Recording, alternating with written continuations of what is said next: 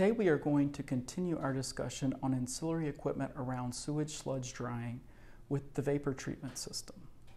The first part of a vapor treatment system is the condenser system, and different types of condensers can be used, including barometric, shell and tube, packed media, cross flow, and some dryers do not use condensers at all.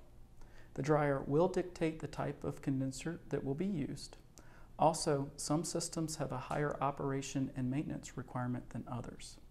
Finally, wastewater production can vary in concentration and volume depending on the type of condenser selected. After condensation, the vapor will head to the odor control system. Various types include wet scrubbers, biological filters, carbon filters, and thermal oxidizers. It's important to consider the cost of these systems as well as their operation and maintenance schedule. And finally, you have to consider air permitting and contaminants that require treatment in the selection of your design. If you have any questions, please reach out to me at the contact information provided. Also, please like, follow, and subscribe to our social media.